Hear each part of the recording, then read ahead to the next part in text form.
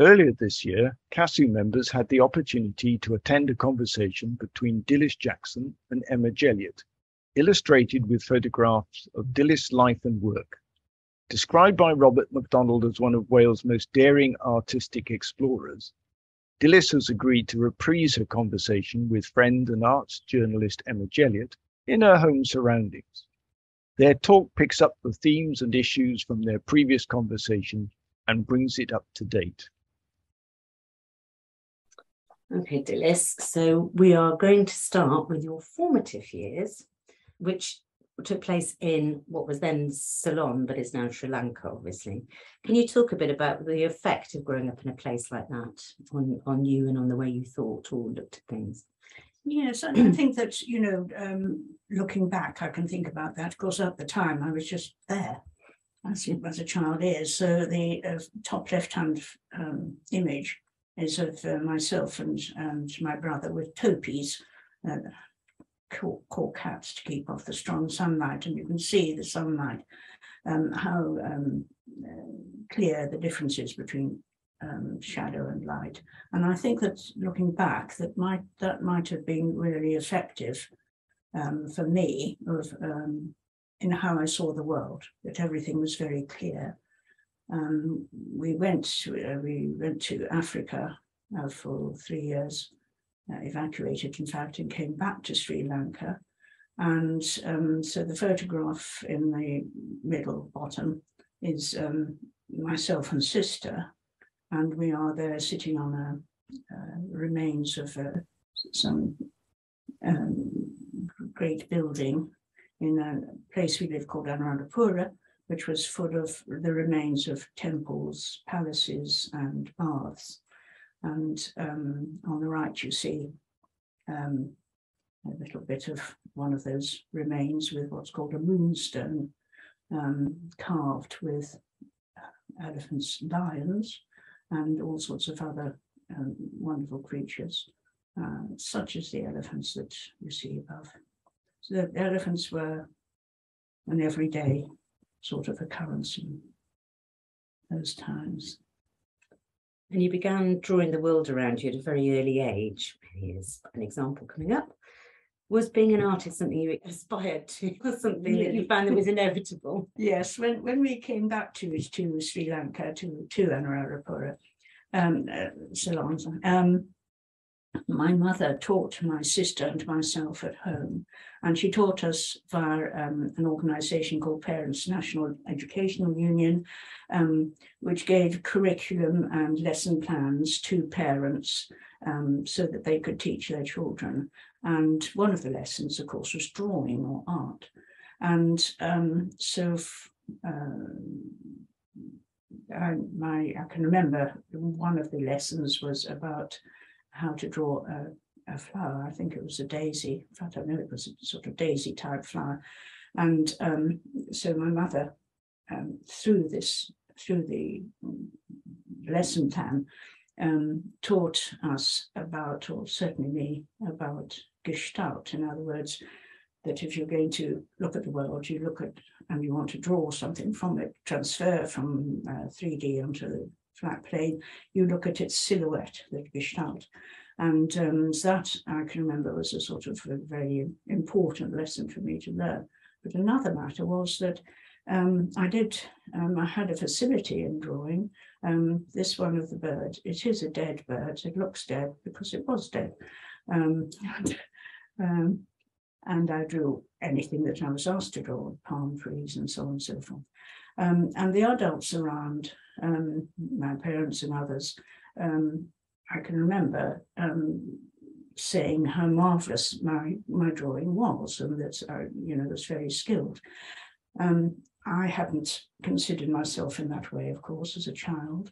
And but when I was got this sort of go ahead in a sort of way from adults, it decided me that that's just what I was going to be when I grew up, was going to be an artist, and that's never changed. Yes, and then you moved. Just from the age of 7. Sorry. Yeah, sorry. No. No, because you obviously moved back to Cambridge, actually, didn't you? Yes. Ceylon. And you carried on developing your artistic skills, and sometimes outside of school. Can you talk a little bit about where you are in this picture? Yes, this is on a Saturday art class, as we call them, at Homerton College in Cambridge, which is a very famous college, teacher training college. And the person who organised the art side was somebody called Melzi. We all called her Miss Melzi. And I think she called herself Jay Melzi, but don't know her actual first name. She was very, very well known, and she organised for the student teachers to do extra work on the Saturdays if they wished. And that gave opportunity for young people like myself to have more training in different kinds of art forms and different ways of thinking from school. And we've also got some early examples of your 3D work. Yes. Would you like to talk about these a bit? Yes, well, the puppy dog was actually brought into Homerton College, I think, by one of the students, and put on the floor in a little sort of pen thing. And we were asked to make its portrait in clay, and which was something, clay was pretty well the one medium that we used in school, as well as there for making 3D work. And the other one is a washerwoman in France, went to France with a school friend and her family, and saw this person washing by. And so I just made an image of her. And the washing's lost, of course, you can see. She's wringing her hand. It broke off some time ago, yes. She's not wringing her hand, she's wringing washing, meant to be. So, yeah. But I mean, clearly these skills were sort of pointing you towards something, and we're going to look at you now in the Slade years when you went to. Yes, the Slade, I went to the Slade straight from school, and this was not usual, although in my year there were a few other people who'd come, students who'd come from school, but mostly the students had come from other art colleges, so they were more senior and experienced and so on. But it was a very academic training indeed, and also it was a time of beatniks and flower power, so you see me in my statutory donkey jacket and should have black stockings. I don't think I did. I think it was actually summertime. So yes, and that's an example of some of the life drawing that we had to do in hundreds and hundreds of life drawings throughout the 4 years I was there. But although I did move into the sculpture department later, I don't know if you want to, yeah. And that's we were able to move into studios where the pose was longer, and then you could actually get down to some using paint. And so this is what this is, a 5-week pose, they were called. And so it was a very exciting time, and met a whole lot of people who were, fellow students as well as tutors. Like tutors like Gombrich, for instance, who taught history of art. Anthony Blunt came and gave some lectures on Poussin, and Henry Moore was meant to visit once a year, but I don't know if he actually did, because nobody seemed to have seen him. A myth, perhaps. And Kokoschka, yes, that's right. We talked about Kokoschka before. Yes, that was very exciting. One of the students, Patrick Proctor, in fact, sadly died some years ago, but he decided he would do some organising of getting artists to come and visit and talk. So he arranged for Oscar Kokoschka to come and talk. Very exciting. We all gathered in the common room with our peanut butter sandwiches and cups of tea, and waited for the great man to arrive. And he eventually did, door open, there he was. and there was silence. People waited for the talk he was going to give us, and he actually only said one thing. He went his one sentence, let's say. He said, "If you want to see, look," and that's been a really important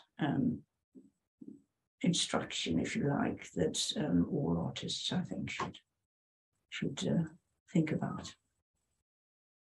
When you left the kind of the cocoon of art school, you had to be quite pragmatic about how you continued your practice as an artist.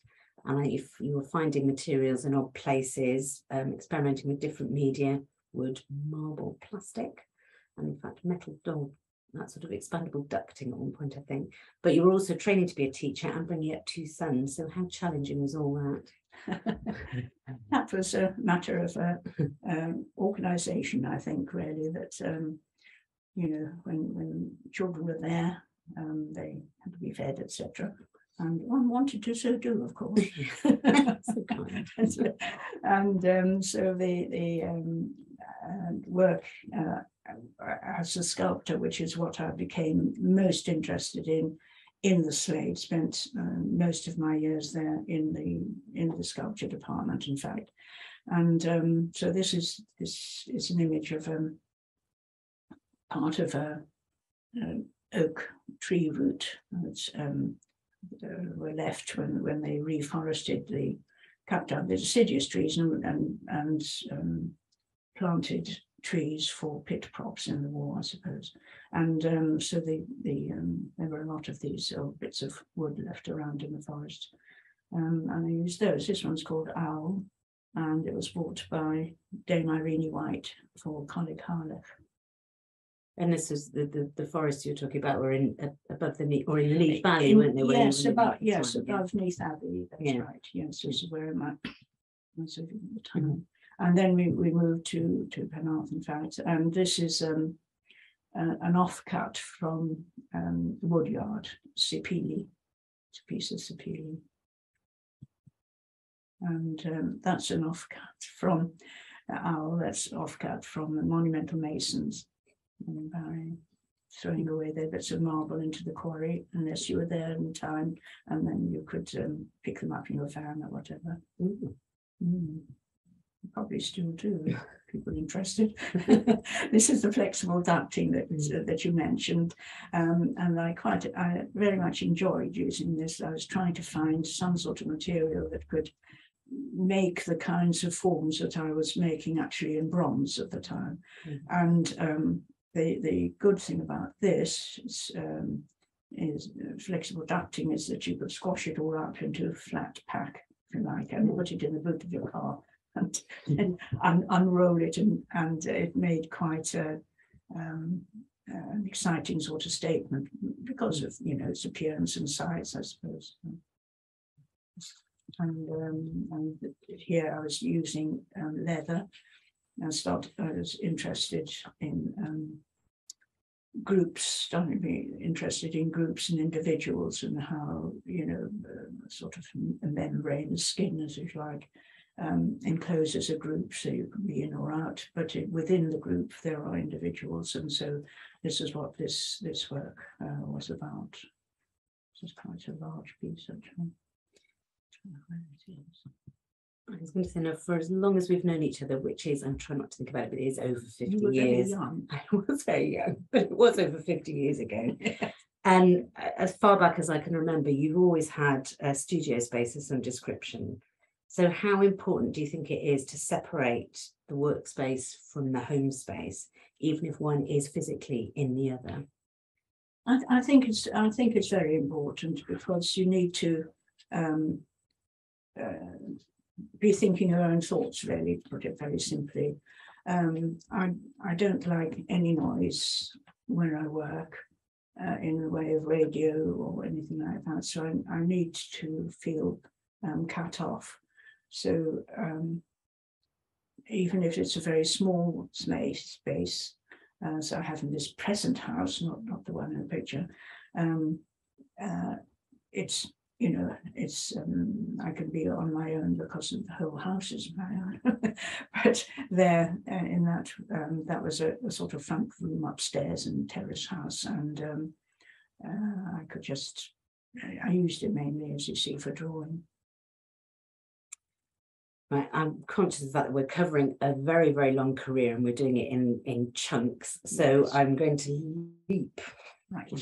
to something that I think had a very, well, I think had a very big impact on a lot of us, but it clearly had a big impact on you. And that was the Peace Camp at Greenham Common. And it's, you know, for those who don't know, it was a peaceful protest led by women far and wide, which gained global attention really about the presence of American cruise missiles on UK soil. But your visits to that peace camp led to a really powerful body of work, and some of it you can see it kind of evolving as we'll go through the next batch of images. Can you talk about how these images evolved, particularly, I mean, certainly Yes. watchtowers? Yes, this was not in the first visit because they didn't have the watchtowers then. The first visit was really about the fence and people taking objects and attaching them to the fence to say these are important to me. But this particular one is of a watchtower, and they had started to put razor wire rolls inside and build these very cranky sort of watchtowers, which were not obviously not ones that anybody would want to actually go and stand in, because they were very rickety and corrugated iron blowing in the wind and all that sort of thing. But they were clearly meant to be aggressive, and as any watchtower is, it's my, you know, we're looking at you sort of thing. So they were very aggressive sort of statements, and I made a tremendous number of drawings and paintings of this because I wanted to work really fast to get all the matters about that event out as quickly as possible. And here, as you see, the idea of the threat and aggression is sort of translated into bird of prey, if you like, and the corrugated. This is a collage. The corrugated iron is actually corrugated cardboard. That collaged on this. And this is sort of going back a bit because that's a fence piece, and so these are sort of wraiths, I call them, W-R-A-I-T-H, which like the sort of not the actual women, but their thoughts and considerations and sorrow really about what was happening the other side of the fence. And there again, this is about things hanging off the fence. Okay, we're going to do another kind of sorry, it's going to be very bouncy this ride. Well, this is a whole. I do work in series, so that was part of the series. Yeah. But another thing that I know has been a big chunk of your life for the last, I'm not going to think about 4 decades, at least 4 decades. Was the development and your very, very deep involvement in what was to become the Women's Arts Association. And at the time that it started in the 80s, women artists were barely visible, pretty much written out of art history, and often left feeling cut off, unsupported and isolated. So can you talk about how the Women's Arts Association, one of the few organisations actually from that time that's still going, you talk about how it came about and why? Yes, it came about from here are some of us, and we even had some staff we see in the distance, and there'll be some people there who council members will recognise. Yes, it came about because a women's committee was formed by the then South Glamorgan Council and County Council. And the Women's Committee, within it, there was a decision that there should be various discussion groups sort of spinning off from the committee, and women in health, women in education, and women in the arts. So Diane Setch was asked to formulate this discussion group, if you like, with Julie Morgan, the counsellor. There always had to be a counsellor in each group, of course. And so Diane Setch ran around a few friends, and 5 of us met to discuss.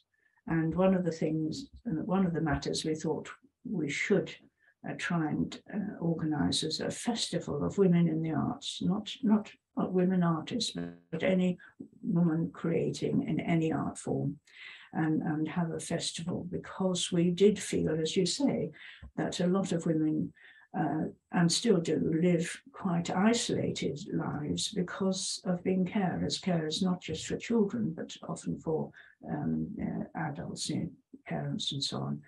And so we wanted to say to women, bring your stuff, at least for a day, and let's see what you're doing, and let's share the fun. And so the Women's Arts Festival started, and they became huge, so that they were running from February to April, and we had Mo Molin speaking to us, and Moravision Telly, and so on and so forth. Sean Phillips opened one of our exhibitions, and I could go on and on. So it's very grand. Now we don't have the, we developed so that we had some funding, but then that funding was removed in 2010. And so now we're back to where we started, really, which was volunteers. And here are some of us. Tate Modern, and the first exhibition there, which had Louise Bourgeois' work in the Turbine Hall. So it's a woman's work in that prestigious place and site within that prestigious place. So we organised a charavan trip, and so there we went. It is worth mentioning that the room we're sitting in is full of the most impressive collection of monographs and collected writings about women artists that I think probably exists in Wales, if anywhere. At least, I would say there are about 300 now. Yeah. Yes, which is pretty amazing. Yes, I'm glad you mentioned that. Yes, I thought. Yes, anybody interested? Looking at them. Yeah, and then. Oh yes, this is one of the most recent projects that the Women's Arts Association Wales did, which is a banner to celebrate 100 years of women's suffrage, paraded through Cardiff with other banners and so on, and it is now in the collection of the in St Fagans, the Museum of Welsh Life. So we're very pleased with that. That's marvellous. Well, we're going to gloss over an entire career of teaching and take you back to art school again when you went back to Cardiff School, went to Cardiff School of Art and Design to do an MA, which coincided with the first Gulf War, and again led to some very powerful images. So again, I'd like you to describe how some of these works came about. Yes, well, they are all anti-war, and I suppose that it comes, from the, the Greenham Common experiences and what was happening in the world anyway. So when I did the MA, I think it's called the Cardiff Institute. University Institute of Cardiff, University Institute. It's had lots of different names. Yeah, at the time, but which was in Howard Gardens. The Arts College was in the Howard Gardens then. So this is a piece that's made of small plastic toys that are tanks and guns and so on and so forth. And the image before that was again the birds of prey, which came from the Greenham experience, I suppose. And this is really your first foray into making installation work as well. And you did it at quite a scale, it has to be said, because this work is huge. Would you like to? It was huge. It's for short, it's called REMWAS, which stands for Ready-Made War Scenarios. So the idea was that could you not produce a whole lot of the victims of war and send them around the world, and make scenarios of the war, so nobody would actually get killed. But so in this is about 15 foot by 8 foot high. I can't remember how that's seen from the other direction, as it were. So each of these of the boxes contains notionally an image that's around. So the Raked Woman is from a print by Katie Colvich. The one which we see here, the back is the back of kneeling man, and he has dead child box in front of him. Then there's mourning woman, there's attacking soldier. That was in the photograph of the dying soldier who's just been shot from the Spanish Civil War, for instance. So they're all containing, if you know, well-known victims, if you like. We moved to sort of site-specific work, which you experimented again during your MA. Yes. So this is outside. Yes, yes. So this is in Lower Machen churchyard, and these are in a line with tombstones, and they are, as it were, sort of victims again. And this one is called, again, it was in the same place, same time, Proclamation, and it covers the stump of a preaching cross. It's a box. It doesn't damage the stump in any way. And the idea was it reflected the sky, because the preaching crosses were meant to, where the priest proclaimed God and brought God down to earth, as it were, by proclamation. So that's what the reflection is about in that one. And the war theme, I think you've got, Yes, got very dark. Dogs of War. Yeah. That's one of the very much from the Gulf War. And that one is as well victim. Various, when the war ended, they found where they had been torturing people. So I know a whole series of that. This is from a series of derelict war memorials. Derelict because for me, I didn't want war memorials to need to exist anymore. So that one was in the Women Artists Diary. It was on the cover. Okay, so obviously you're very aware of what's going on around you in the world, but also I think the natural world has had a really big and profound effect on the way that you make work, and you did a lot of traveling. And I think it would be really good to talk about how some of the things you picked up, because you've been all over the place, really. But there are some things that you teased out, that there's some commonalities or some themes that you pulled out of landscapes that have kind of translated into the way that you made works, particularly some of your drawings or your almost 3D drawings, I suppose you would say. So yes, some of them have been translated into sculpture, for instance, Monument Valley, and so there are quite a few sculptures about that sort of the rocky protuberances, if you like, and pinnacles, and this is Ayers Rock or Uluru, and this generated some sort of installation work, sort of large box things, but in a way you can't get it big enough. And I did so again. I made a whole series of drawings and paintings and prints about the rock on a particular day when in fact it rained quite extraordinarily, and you could see how the water over the millennia had carved the rock and run down and made gullies in it. And so there's those gullies, those splits and whatnot that within the rock. This is a man-made rift to a certain extent, but it's quite a powerful kind of shape in a very arid landscape. Yes, and so this and other drawings that I was starting more to make did and in fact photographs and so on, but this is again another drawing. This is Craig Ogod, and I was interested in how that sort of central split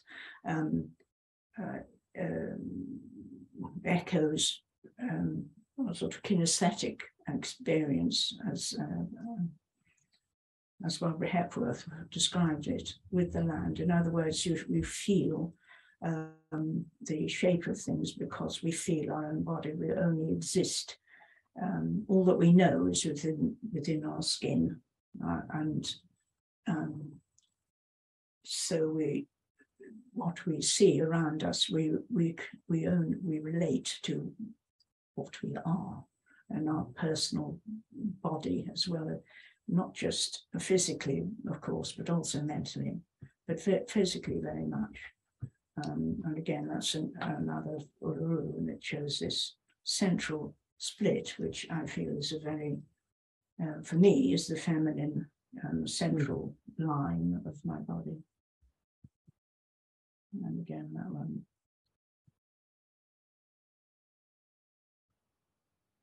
And that one too, anyway, this is sort of trying to get it into solid, as it were, those are drawings. And this is a rock from Omani Desert, actually, and with a line of bronze in the ceramic, which again has this run, not just the split, but also liquid running down the center. And again, that one, it's the same. And then different coloured rocks on the Omani Desert are quite extraordinary. Some of them are green, orange, black, brown, deep red. And it's a very silent place. I think that's what I liked about it. I enjoy deserts because they are silent, I think. This is also, I think, when you started experimenting with combining different kinds of materials. Yes, that's right. This is very... I mean, and that's been experimenting with material has been, kind of central to what you do. Have always done, but this combination of things and trying pushing things to see what they'll do. Yes. And you were lucky enough to get a masterclass grant from the Welsh Arts Council as well. Oh no, was it the Arts Council? It was probably the Arts Council of Wales by that point. Yes. And you made your first experiments with casting metal. So how did that process change the way that you work? I think very much because of process, and it is fascinating to make the mold and the matrix again, and that for me is a sort of female. Well, it's not a female thing necessarily, but the containment that we think of with female bodies because of childbirth, containing, is there within the mold matrix system of making the mold, getting the object out, and so on. The works I was doing were made from just three molds. An open donut, a closed donut, and a column. And so I made these took that shape out of the mold many times in wax, cut it up, and then reconstituted into the shapes that's making, which were very much sort of my thinking on the sort of interaction of male and female, if you like, that sometimes in opposition and sometimes in cooperation, and so that was sort of running through those sort of shapes. And yes, so casting is fascinating. I just found it a fascinating process. Now, up to this point, we've probably given the impression that your life has been one of glitter and glamour, and it's all been, just one non-stop private view and canapé and glasses. But the reality is a little bit more different, particularly when you became a community artist for community. Environmental artist. Environmental. Yes. When I stopped teaching in special schools, I got few, a little residency, and then a larger one from the Arts Council. And this one was a residency with Groundwork Bridgend, Groundwork Trust, where you were working in the community with people in areas that had been decimated by industry being there and then going. So the rivers were not clean enough for fish to survive, for instance.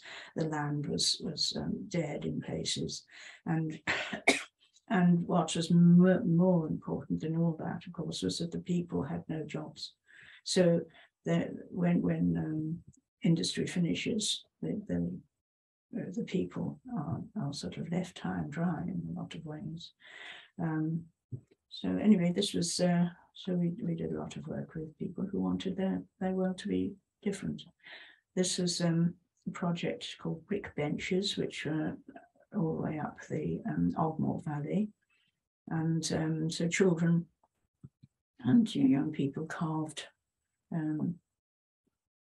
bricks, not fired ones, unfired ones, and then they were fired and put together. This is in a place called Betos. This is the fish here. Is actually my work. All the rest of it wasn't my work. It was the work that I helped other people to make. And the fish was there because it was the weather vane on the church. It was quite rare to have a fish rather than a cockerel or whatever on the weather vane. This is one of the brick benches in the Ogmore Valley. This is in the Wyndham. Each bench was about the particular area, and there had been a mine there, of course, called the Wyndham. Somebody actually, quite soon after this was made, it's a miner and his wife, obviously, it's a whippet and a cat, and somebody scrawled with felt pen on it somewhere or other. And there was outrage from the people of Wyndham, and they said, nobody is to touch our bench. I don't know if that still exists, but at the time it was their bench. This is one that's further down Valley, Llangina, and there was a railway line there with a viaduct and so on. So that was a bit of fun to me. But it's easy to, I suppose, to get swept away with the day-to-day projects of a multi-stranded programme, because you were very much embedded in the organisation of groundwork, but also in the communities you were working with. So it's important, isn't it, really, to be able to step back sometimes and kind of refresh your practice and take stock. And you got a Banff residency in Canada as part of your Leighton Fellowship, is that right? I think that's the called, yes, they were the Leighton Fellowships. Right. Yes, but that seems to have provided you with a lot of rocket fuel for when you came back to Wales. So I'm wondering if you could describe a bit what it was like being there and what you took from it. Well, it was pretty wonderful being there. This is my studio, which is actually the head of department studio. He was away for the time that I was there, so it became my studio, and so I could look out on the mountains and look down into the forests below and see all these little wild animals and snow and whatnot. These drawings are layered collages of snow slightly melting on streams in the canyons. But I also did some casting there, and what I took was molds of pine trees that had fallen and made a sort of rough surface, which again I took lots of waxes out and combined that with my previous waxes to make shapes that were, the textured part could be water or it could be rock or whatever. That was fascinating. It started off as water, of course. This is in the National Museum of Wales, and purchased that one. And this again, and this sort of spins off the Ogmore Valley, in fact. So the shape, the smooth shape is a talon shape. There are a lot of buzzards around and of course the water and the wind, always wind up the land, it's blowing the water. So that's what this comes from. And that one. So the rounded shapes of the Craigogur echoed in those shapes there. And that one. This is watershed, because there was a watershed up at the top. And then this is another. Yes, this piece, again, it has the central split and the water, if you like. But that piece I also made without the central bit, and that which is in Edward Murray, or Murray Edward, I'll never get that right, College in Cambridge, which is the largest collection of women's art in the UK. Yeah. And here we come back to looking at the pinnacles and so on that were in Monument Valley. You've always been very physically involved with the making of your work, which isn't always the case with some artists. So how important is it to you to be really hands-on with the whole process? Oh, very, very important. I think the touch, you as I said, what do we know of the world? We know what we experience in our own bodies, so that the touch of things is creates messages and information, and it's exciting, and all this work with molds. As I said before, I find the process very interesting, because in the end, because of how we do it as sculptors, particularly with cast iron, which is what this is about. We do our own casting in groups, and how successful or not depends on a lot of matters, like what the iron was that we melted, and whether it was hot enough or not, or whether we made the mold correctly. So it is very exciting up to the last minute, when you break the mold and see what's happened. What is it about iron particularly that appeals to you? Because obviously the casting process, you kind of cut your teeth on with bronze, but there's something else about iron, and iron has been a recurring material, and especially in this instance you brought together the Iron Maidens project. Yeah. Yes, I think the as I said before, with iron, making iron in South Wales as artists, sculptors, we are actually doing the whole process ourselves. We're not sort of sending away to a company. So doing that meant that you meet a tremendous lot of people. So in the UK and in America, I sort of crossed the Atlantic many times, doing residencies in casting, and so met a tremendous number of sculptors in that field. And I decided one session, which was in near Ipswich, that there were a lot of women, particularly the US women, and a few in South Wales at the time, who were casting in iron, and I wanted people to see that.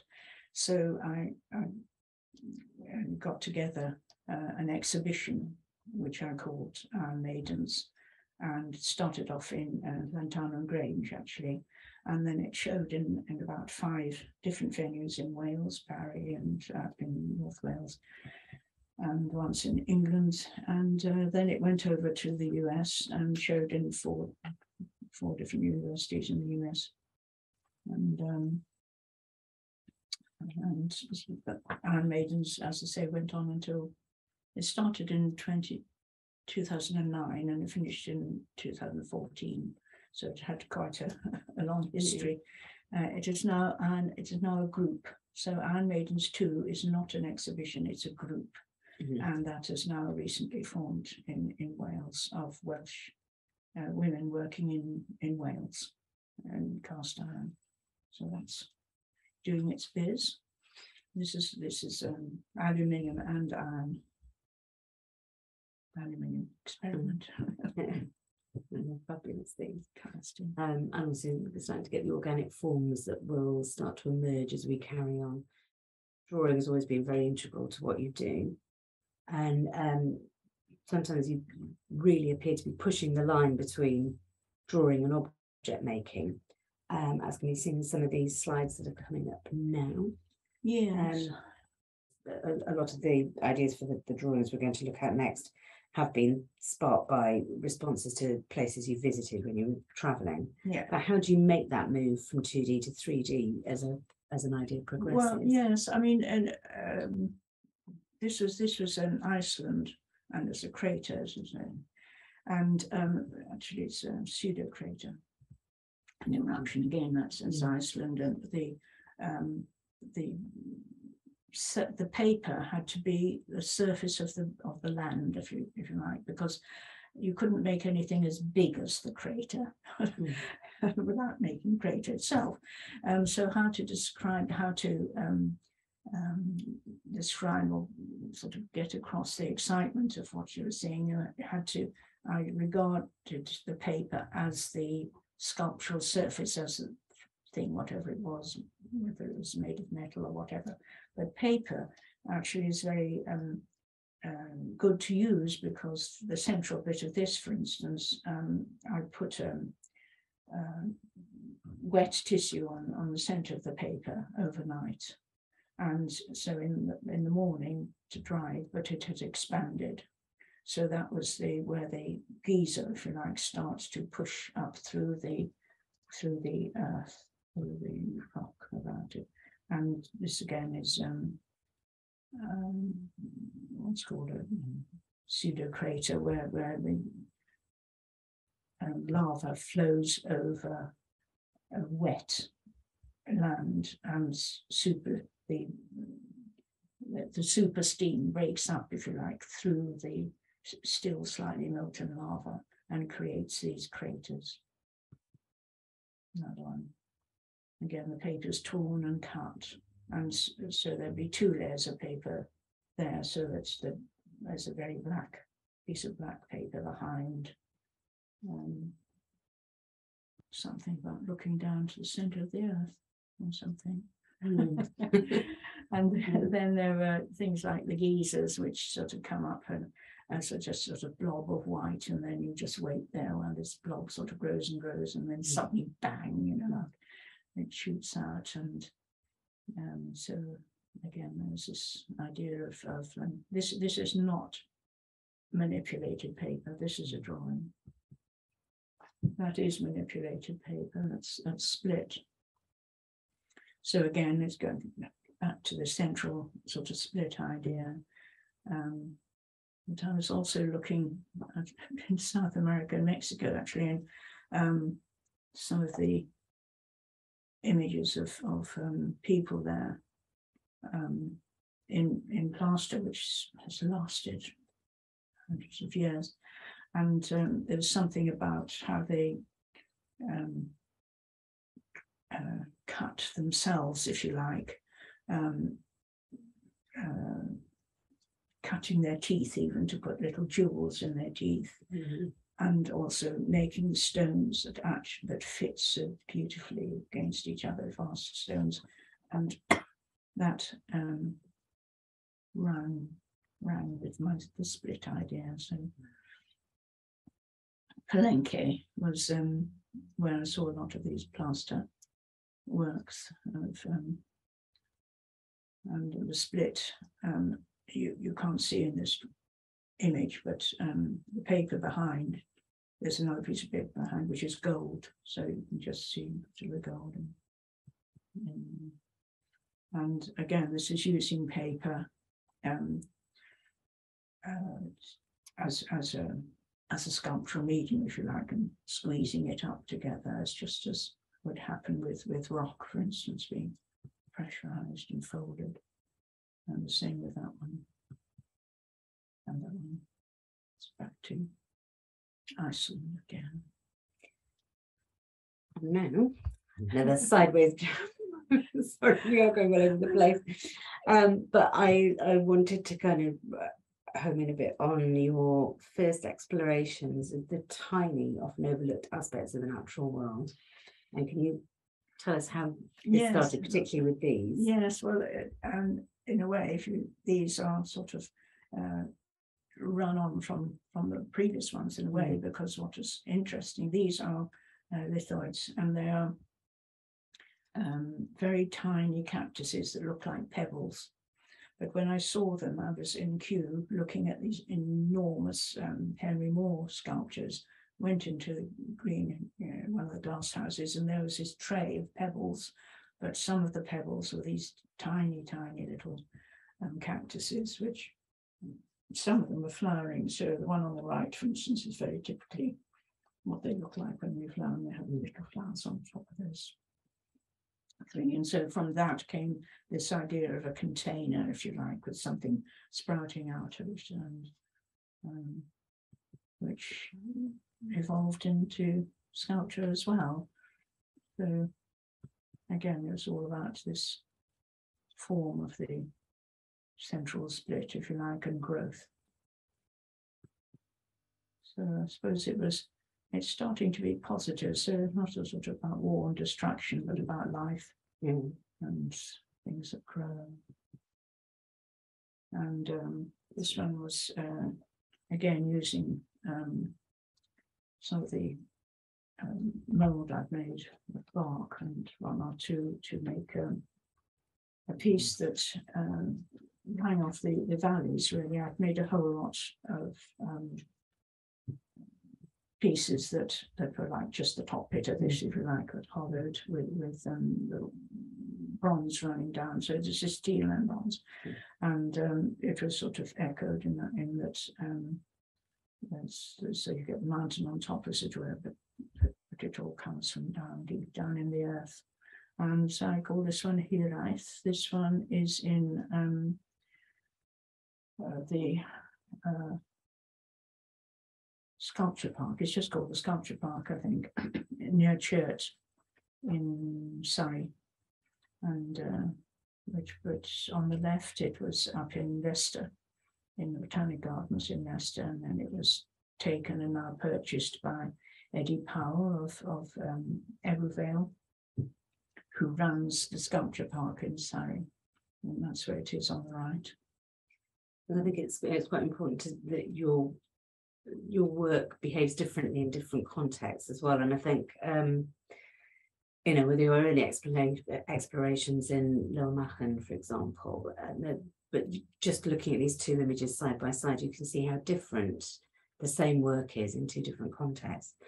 And you have made other site-specific works like Caradoi, which you made for Coed Hills Rural Art Space, which is a very specific response to a particular site which couldn't go anywhere else, whereas this, the work that we're looking at now, can actually operate in different environments, but and become something else, and it's still essentially the same sculpture, but it takes on a different kind of meaning with that thing around it. So do you think it's do you have to think differently when you're making work for an unknown final location and when you're making work for a particular set of site-specific circumstances?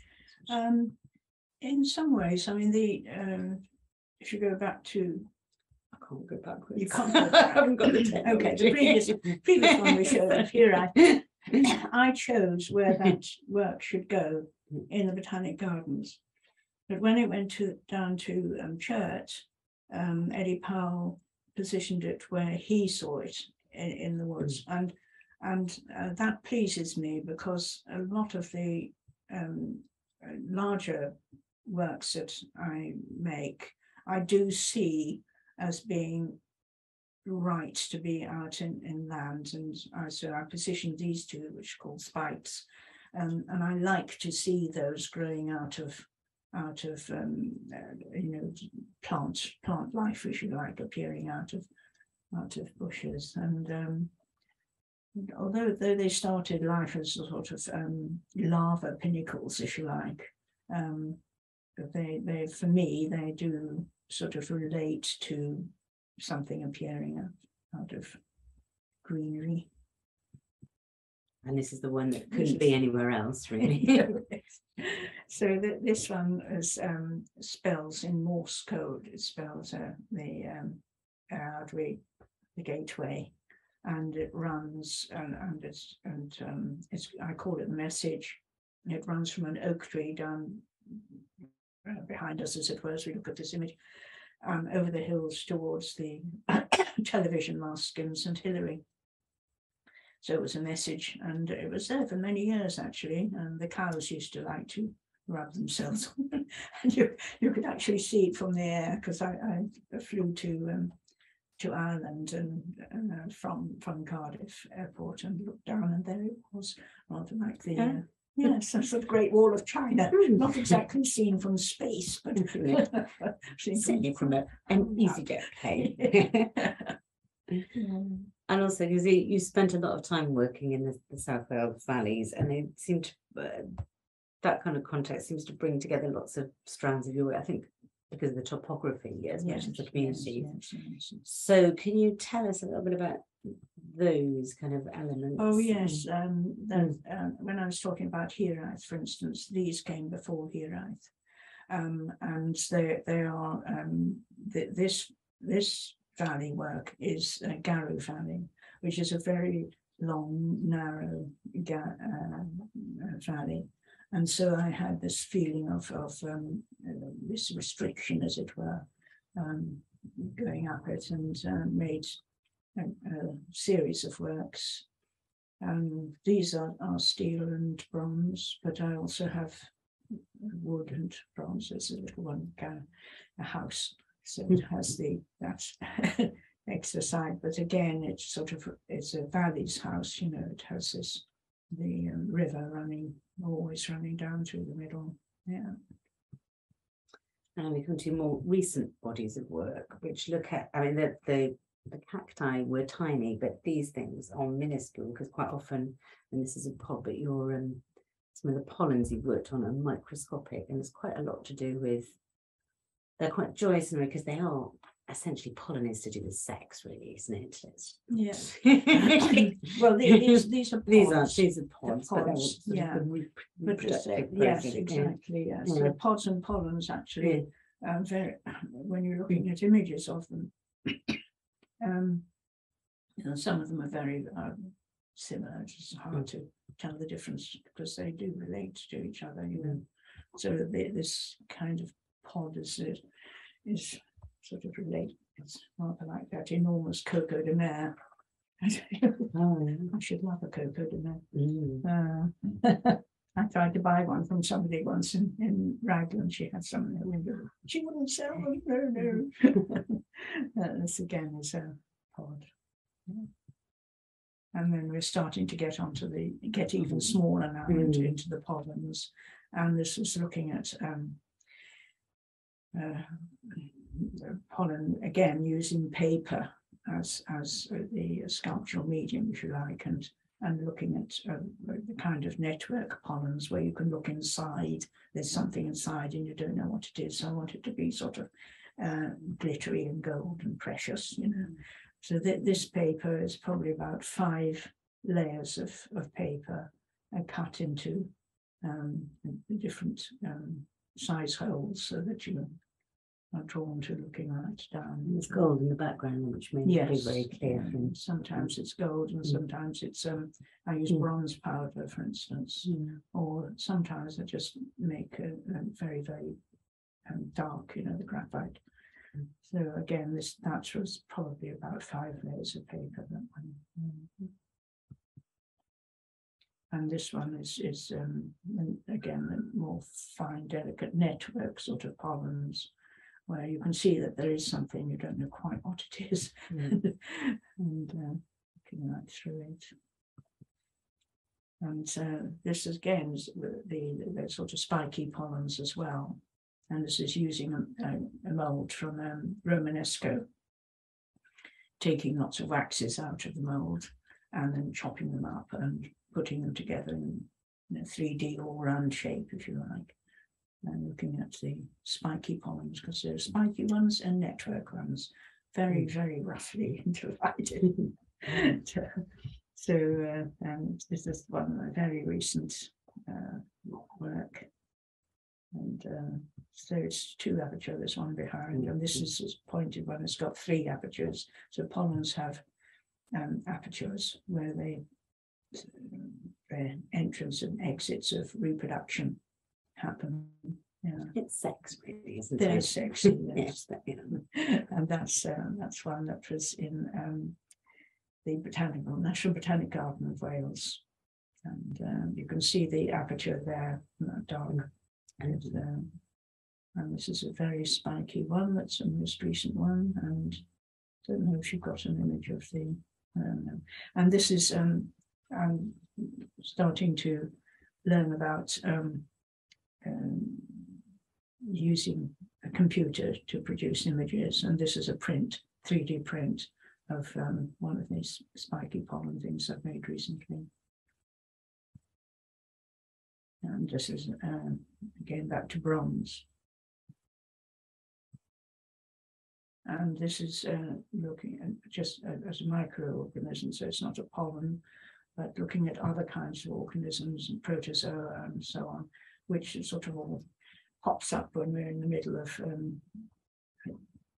lockdown and viruses and so on. So I started to look at those very tiny things, and it was interesting. For me, it's very important because all those tiny things have been on this planet. There are fossils of it from millions and millions of years ago, and they'll probably go on existing after human beings don't exist anymore. This is protozoa. Again, the pieces that I make about these microorganisms and very minute things are not portraits of them. So I use what I see of them in obviously in images from electron microscope, images printed off from them, and ones that you see on the television and so on, and it's wonderful programs that are made about life and sea and so on. That's another one, and I use them to make these shapes. These Reptilian almost, aren't they? Yeah. These are very, yes, all swimming together. These are very tiny ones, and they're all different from each other. This is one that was in Duffin Gardens. Yeah. And as you see, it's very specifically to sit in vegetation. Yeah. Because it's a pollen.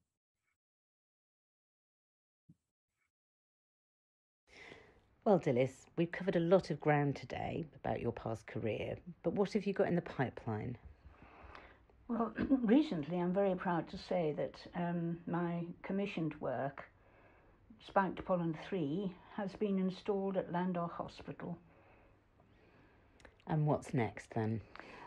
What comes next is my interest in immortal jellyfish. Oh yes, I can see you've carved a version out of lots of pages of a sketchbook. And now, very recently, I'm carving a marble version. Well, I can't wait to see how that develops. Dilys, it's been lovely wandering through your career as an artist, though I'm conscious we couldn't go into much detail because there's just so much of it. But thank you for a marvellous conversation and for letting me see your impressive library of more than 300 monographs on women artists. So thank you, Dilys.